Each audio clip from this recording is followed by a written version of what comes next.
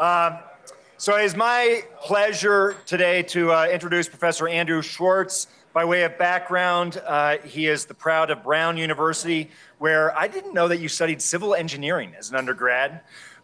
He did his JD at Columbia University, where, among other things, he served on the Columbia Law Review.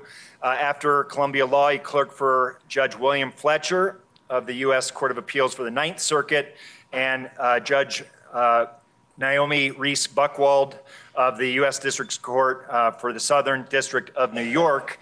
Following his clerkships, Professor Schwartz practiced corporate law in New York at Wachtell, where I did a sometime co-professor of mine, Jason Lynch, who's general counsel at Foundry Group, was a colleague alongside Professor Schwartz. And since 2008, he's been teaching at Colorado Law School. He teaches and publishes in the areas of corporate securities and contract law. Among other duties, he has been a visiting professor for 7 years at the University of Auckland, which sounds more like a privilege than a duty, doesn't it? He's a Fulbright research scholar, and his scholarship has been published in a number of leading law reviews, including UCLA, Minnesota, Notre Dame, as well as the top specialty journals, including the Yale Journal on Regulation and the Harvard Business Law Review. That scholarship has been, not surprisingly, recognized through several awards, including the AALS Scholarly Paper Competition and the Federalist Society Young Legal Scholar Paper Competition. At Colorado Law, he's also garnered several awards, including the Provost Award for Faculty Achievement and the Gilbert Goldstein Faculty Fellowship, which goes to a professor who's doing really interesting work and gives some research, teaching relief for research. Additionally, and more personal to me, on top of all these things, he's really a leader in the field, not just in terms of the scholarship that Andrew has produced, but in terms of supporting really generations of legal scholars who have come alongside him, as well as those who have come after him. He launched the Junior Scholar. I've been screwing this thing up for 10 years. I ran the thing for a few years. The Junior Business Law Scholars Conference, which was just a genius format. Andrew early on thought, wouldn't it be cool if we'd bring 12 or so junior scholars, pre-tenure scholars out to Boulder during the summer, workshop papers together in a really non-threatening, nurturing environment, which became a great way to build a network. And then as other scholars came along, including me, those scholars who were just the right amount of more senior than us, brought us along. You handed that baton off to me. It was such a great event, and I'm very grateful for that. He is the author of a book, Investment Crowdfunding, which is the anchor of today's discussion, published by Oxford University Press. This is a topic that hits near and dear to my heart. I teach and write in the areas of venture capital and startup activity, and obviously this is right on point. By way of framing comments, entrepreneurship, including investment into startup and emerging companies, has traditionally been very tied to location. And as between a view that the world is flat, that is, it doesn't matter where you start a company, or it doesn't matter where you invest in a company from, or alternatively, a view of the world that the world is spiky. That location is of outsized importance in terms of where you start a company. Location and geography are of outsized importance in terms of where you invest from. Crowdfunding is a really interesting case study insofar as it presents the tantalizing promise to help democratize the world of entrepreneurship and make it less spiky and ideally more flat, thereby empowering a generation of entrepreneurs and investors to participate in entrepreneurship in a way that was very limited and marginalized before. But there are some real challenges to this as well, including the traditional way that investors and entrepreneurs interact is a function of living in the same proximity to one another. And as we separate out that relationship, there's a series of challenges around that That, as well as other issues, are going to be very interested to hear in today's discussions. A heads up, after the event, there's going to be a book signing outside the courtroom at the panel tables. And with that, please help me give a warm welcome to Professor Andrew Schwartz. Andrew.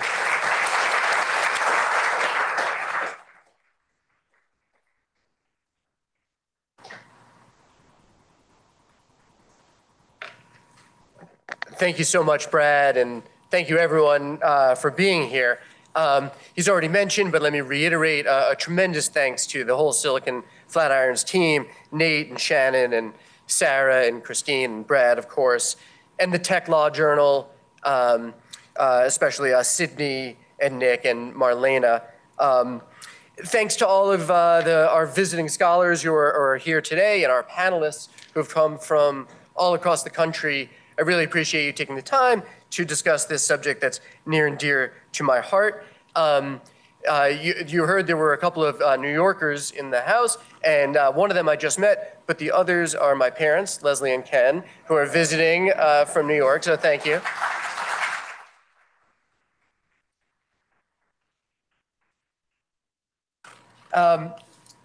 Let me begin what I want to say today with an orientation into our subject. What is investment crowdfunding? And then I'll move on to explaining why are we doing this? What's the purpose? What are we trying to achieve? I'll talk some about international comparisons, looking at other countries where I've studied this subject as well. And then I'll kind of spend the last part giving essentially what is the thesis of the book and discussing some of the specific applications of that idea. So just let me begin at the beginning. What is investment crowdfunding? Well, it's like Kickstarter, except you get a share of stock instead of a product or a tangible reward. Entrepreneurs post their business models and their ideas or information about their companies on a specialized website like Kickstarter. These are called platforms. And anyone across the country is invited to participate, to peruse the various offerings, and to invest in ones that seem interesting to them. Now, this would be totally illegal about 10 years ago because the securities laws say it's one thing to offer t-shirts and apps and your name in the credits, as Kickstarter does. You can do that to the public, and that's fine. But if you want to offer investment opportunities, you come within the federal securities laws that are almost 100 years old, most importantly, the Securities Act of 1933. And the basic rule of the Securities Act of 1933 is before you sell securities, you must register them with the SEC, the Securities and Exchange Commission. To register securities means to provide a thick amount of disclosure about the company and what investors might want to know when they're getting into it. If you don't register the securities and offer them to the public, that's against the law. And the SEC will bring a lawsuit against you. But the law can be changed at any time, and so it was.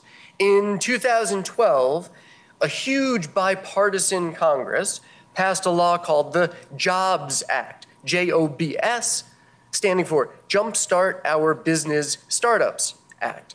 And in the Jobs Act, which was signed by President Obama in April of 2012, it created a new exception called formally an exemption, a new exemption to this rule that you must register securities before offering them.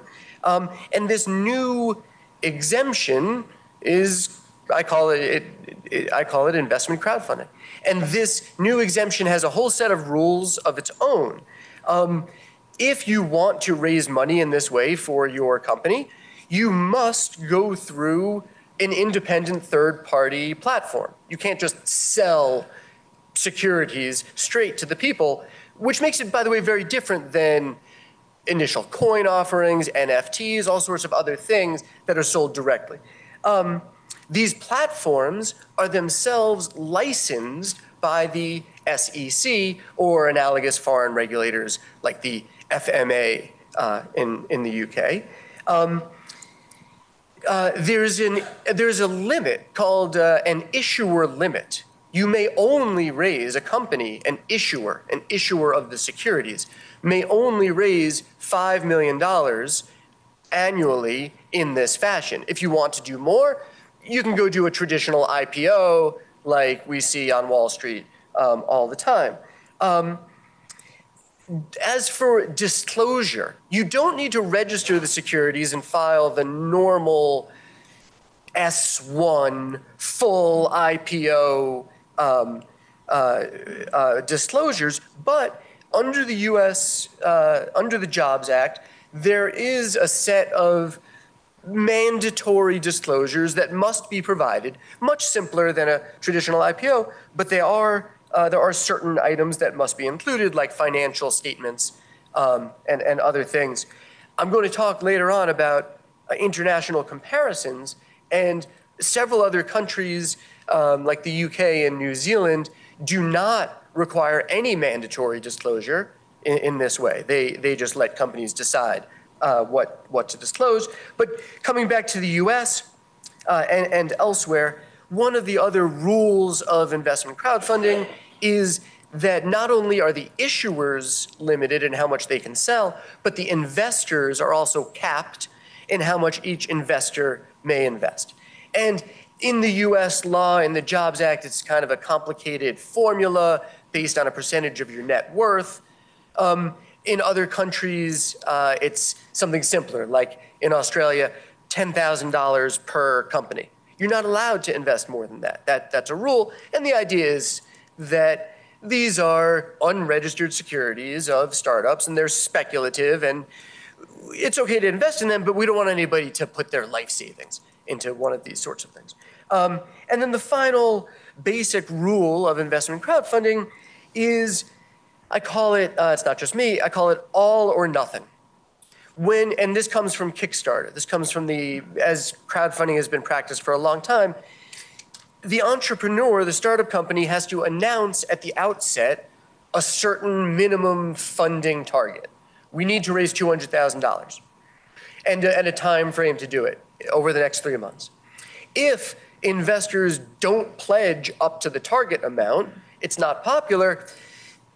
If the time comes and goes, the whole thing's called off, nobody hands over their money, no securities are issued.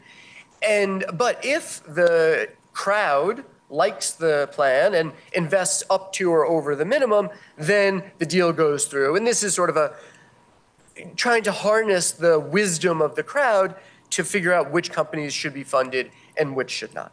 So those are the basic rules. And let's take a look, if we can, at what is the state of the market. I have a couple of slides that are mostly graphs, and one chart, I'll confess.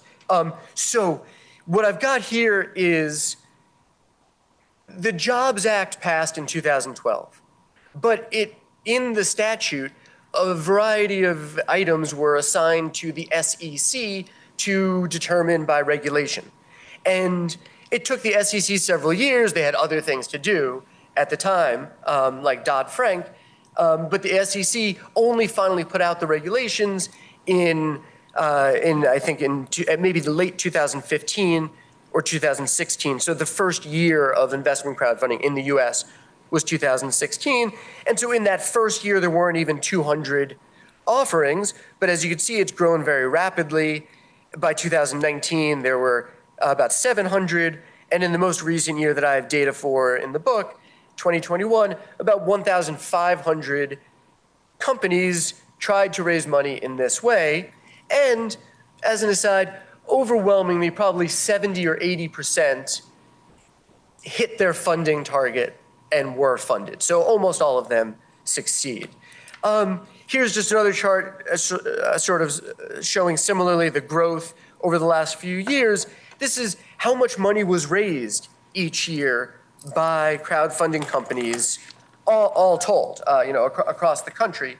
And as you could see, in millions of dollars in the first year or two or three, it wasn't even $100 million in the whole country for all companies and all investments. But more recently, it really jumped up to in the 400s, $400 million a year. And this has, I feel that as a matter of fair disclosure, I should tell you, this chart looks like it's zooming to the moon. In fact, what's happened over 22 and 23 is that it stayed pretty high, I think, at about this level, roughly 500 a year, which, given that venture capital and other sources of funding dropped tremendously, is sort of a very nice showing, but I don't want to give you the wrong idea here. And of these, of the 1,000 or 1,500 companies that sought to raise money, more than 100 each year, more than 100 companies raise more than $1 million each year. So there's a good bunch of sort of larger raises here. And so that's kind of the state of the market and the basics of how it all works. What's the point? Why did the US Congress pass the Jobs Act to amend the Securities Act and allow this sort of this sort of market? And there's, in my view, and I talk about this in the book, there's really three primary goals that Congress was seeking. And goal number one was simply to provide a new source of capital for startup companies. Startup companies are really valuable to the economy. They create new jobs, they develop new products. Plenty of them don't make it, but those that do really have an outsized impact on our economy. And so the first goal is let's just get some more money to startups. And as you can see, it really grew very quickly, and we're at $500 million a year. To give another bit of perspective, that is less than 1% of VC funding in the US per year. So it's growing very fast, and we'll see what happens, but it still is quite small. I keep talking and mentioning other countries because I've spent the last 10 years traveling around the world and talking to people in the industry, talking to lawyers, talking to professors. And in other countries with a little bit more experience, like the UK, where crowdfunding started earlier, it's actually grown to be larger than angel investing in the UK, and is kind of hot on the heels of VC. So we'll see what happens. The UK started their market in 2010, so have at least a 5-year head start on us. So let's see what happens in the future. So the first goal is to provide funding for startups. But the second is, and let me move to my next slide. This is a similar chart showing the number of investors, how many people are participating in this. And in the early years, not even 100,000 people in the whole country were. These days, it's more like 500,000 and growing. But the idea here really was, the policy goal is, we talked about venture capitalists, we talk about angel investors. Why do startup companies sell stock to venture capitalists, angel investors, friends and family? It really goes back to the law. Remember, if you want to sell securities, you must first register those securities with the SEC, unless there's an exception, an exemption. And there's two very important exemptions that have been used for a long time. One of them is for so-called private placements. If you only sell securities to the entrepreneur's friends and family, you don't have to register them. Another key exemption is for accredited investors. Accredited means either a professional investor, like a college endowment or something, or a wealthy individual who has more than $1 million to spend. But if a startup were to offer securities to people of modest means or who aren't connected with the company, they would have to register the securities, don't want to do that. The effect is that for several decades, startup companies have studiously excluded the broad public from investing. And maybe there's some wisdom to that, but as President Obama thought, and I agree, the American people should be given at least some chance to invest in this asset class. And so investment crowdfunding one of the key, in fact, defining features of the form is that it's open to all investors, not only accredited investors. So it's designed to be a more inclusive sort of market on that side. The third policy goal of investment crowdfunding is also about inclusivity, but it's from the other side, the entrepreneurs. The statistics and anecdotes of women and minorities and rural entrepreneurs trying to get funded by venture capitalists is not very good. People that are out of the loop, if you don't have a rich uncle and you live far from Silicon Valley, it's going to be hard to get your company funded. And so the third goal of investment crowdfunding is to create a more inclusive and equal opportunity market for entrepreneurs who might have a good idea but need funding, and so this gives them a chance to pitch to the whole country. And so what we've seen in this area, at least just just taking statistics here, and again, to be fair, these statistics are maybe a little bit making the venture capital numbers looking a little bit worse than they might be. But this, in broad strokes, this is roughly right. What we've got on the blue side is the percent of, on one side, female founders who were funded by, or the percentage of venture capital companies with a female founder, and it's not even 10%. In investment crowdfunding, we've seen at least of the larger, what I've charted here is the $1 million plus, the largest, because I think they're more comparable, the largest raises on investment crowdfunding in a given year to 2021, nearly half of the founders of the companies that raised money were women. And if you move over to minorities, in the VC world, it's maybe 20-something%, and maybe it's 40-something% in investment crowdfunding. If we were to look specifically at African-American founders, the numbers that I've seen, and it's a little bit anecdotal, are somewhere in the range of maybe 1% of the funding of VCs goes to African-American founders, and maybe it's 4% for investment crowdfunding, which is a huge rise. And beyond just kind of, isn't it the right thing to do that everyone should have a chance to, get their company funded? It's really, there's huge social benefits from this. Because think about it. On the upside, these 1,500 companies a year that get funded, some of them are really going to do great things, hire people and develop new products and improve our standard of living. On the downside, worst case scenario is that some company goes out of business and $5 million is lost. And the individuals who invested, they were capped on how much they could lose by, let's say, $10,000 in that investment. So what we're dealing with is basically unlimited upside, capped downside, and there's really a great opportunity, I think, for pro-social benefits here. Let me move on. So I've defined for you kind of what is the topic and what is the policy goals, raise more money for startups, inclusivity for investors and entrepreneurs. And let me move on to an international report. What I have here on the chart here is for each year, various countries, the US, the UK, New Zealand, and Australia. I guess I should have given Australia green, I'm sorry. But what I'm charting here is on a per capita basis. It's not fair to compare New Zealand with a population of 5 million to the US with our 330 million.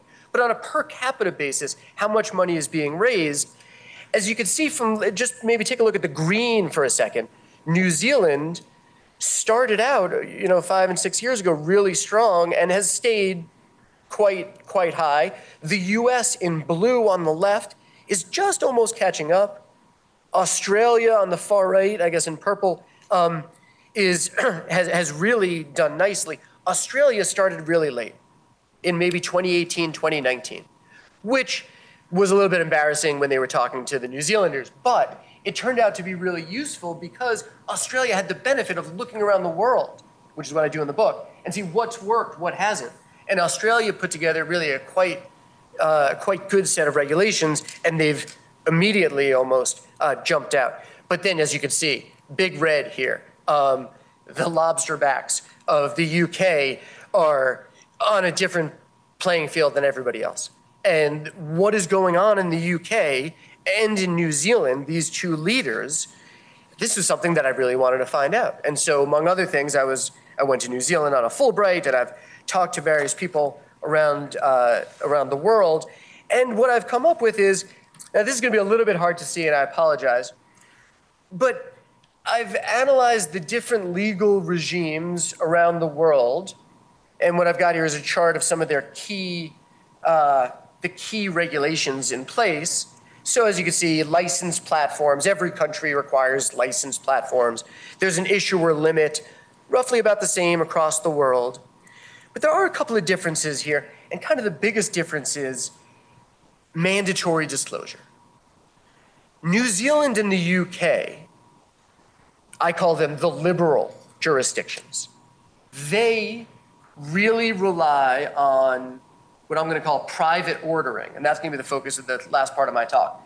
The New Zealand and the UK really rely, instead of relying on a whole lot of regulations and laws as we traditionally have in securities, the New Zealand and the UK really leaves it very much to the market and market forces to govern and police the market, to make sure there's no fraud, to make sure that when a company raises the money, they don't just go fritter it all away on a company jet or something. Most jurisdictions, the US, led by the US, follow what I call the standard model of investment crowdfunding regulation. And I call it standard, first because the US was kind of the first one to have crowdfunding regulation, and so kind of set the standard. But it also uses the standard tools of securities regulation, which is mandatory disclosure. File that form with the SEC. And what I've seen is that these other markets that have really moved away from that, the more liberal jurisdictions, have really significantly larger markets than the standard jurisdictions, and with no greater levels of fraud or problems or anything like that. Basically, in each jurisdiction, whether it's the US or the UK or New Zealand, over the last 5 or 8 years, in each jurisdiction, there's been one case of fraud. After thousands, at least in our case, thousands of companies have raised money. There's bad apples in every field, but what we've seen is that even in the liberal jurisdictions, without all of these additional regulations, similarly, very low levels of fraud. So this brings me really to my kind of thesis of the book, and I'll expand on it as with the time that I have remaining. So my thesis is basically this. Dramatic.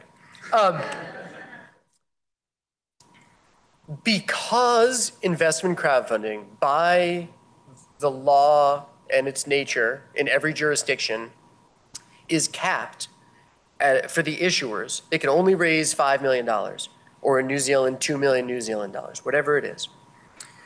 The only workable legal regime is one that keeps the regulatory compliance costs to an absolute minimum.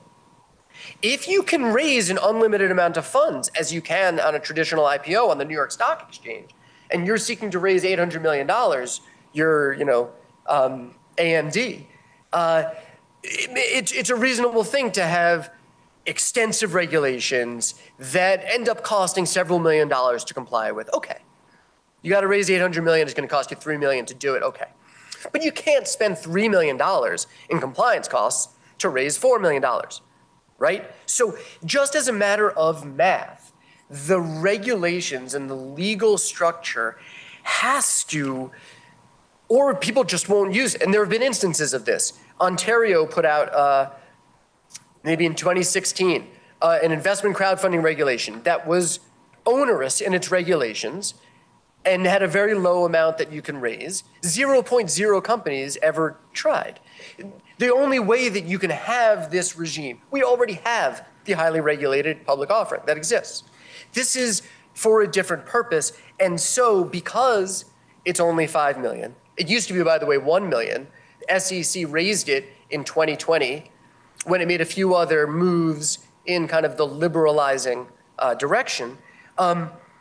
Because the limit is only 5 million, compliance costs just need to be kept to a minimum, or it just won't really work. So that means, and this is what I'm going to talk about just in my last few minutes, what that means is that, and this is what I spend the bulk of the book on, is that policymakers and regulators need to think carefully and put in as spare and light a regime as possible.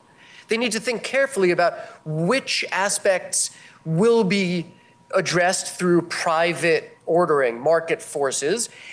But there are some places where we do need law and regulation, but we just need to really be very efficient and only use it in a very targeted way to facilitate and assist the private ordering method. Now, I've used this term private ordering a whole bunch of times. What do I mean by it? What I mean is market forces, economic incentives, everything but the law. Everything but the law.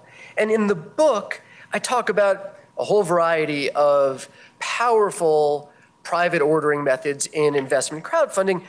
I only have a few minutes left here, so let me just give you a flavor with a few of the highlights of some of the non-legal private ordering methods that the law can look to bolster and rely on as opposed to replace. So, number one, I call it gatekeeping. Gatekeeping. Remember, to sell securities in investment crowdfunding, the entrepreneur must get listed on one platform or another. These platforms are themselves private companies that are trying to make money. They make money when people come and buy stock, they get a little bit of a transaction fee. These platforms, if they were to allow a fraudulent company onto their platform and investors buy in and then lose their money, those investors are not coming back. And those investors will go to some other platform. So the platforms have a very powerful economic incentive to be pretty strict with which companies they let list.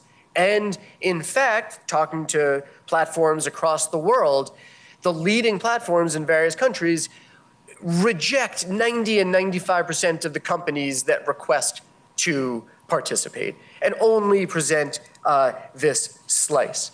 And this really acts to protect the investors by kind of giving them a curated set of investments. Just one or two other examples of the private ordering that I'm talking about. One other one that I would say is syndication. I call it syndication. And the idea is this. Crowdfunding companies under the law may simultaneously, or one after the other, but simultaneously has become kind of the norm in the more mature economies in the UK and New Zealand, can simultaneously raise money from a venture capital fund, for example, and run an investment crowdfunding offering. So this works really well for all concerned because a venture capital company, a venture capital fund that has done careful research and is putting hundreds of thousands or millions of dollars into the company, they act as sort of a lead investor, and the whole crowd can say, well, if this VC fund has done so much work and knows this company so well and is willing to invest that much, and I'm being invited to invest on the same exact terms, I'd join that syndicate. Let me do it. So this way it allows investors to invest $250, $500 in a company that has been vetted and reviewed by some experts out there and can come along. So that's another private, it's not ordered by the law, but that's another way that investors are protected and the market works without legal compulsion. So in the book, I discuss a number of other private ordering methods, but my basic conclusion is that investment crowdfunding has huge potential for upside, totally unlimited, and very modest and cabined downside.